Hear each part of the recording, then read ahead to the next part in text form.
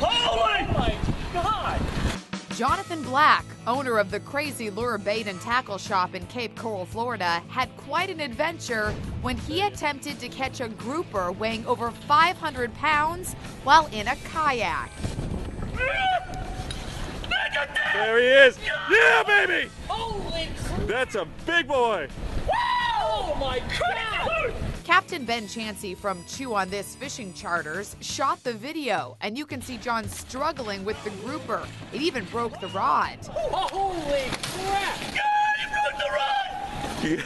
Oh, Jesus! He managed to lead it to shore where it was measured to be 83 inches long, weighing in at about 552 pounds. The fish was then released back into the wild as it's a protected species. According to John's Facebook page, fishing for a Goliath grouper has not been done from a kayak before and is very dangerous. Jesus! It's reportedly the largest bottom fish ever caught from a kayak. This isn't John's first time catching a grouper. In 2014, he caught a Goliath weighing over 350 pounds with a hand line and wrote that it was the most extreme fishing video he's ever done. Got right here. Woo! We think the kayak catch might now top that one. There he is. Yeah, baby!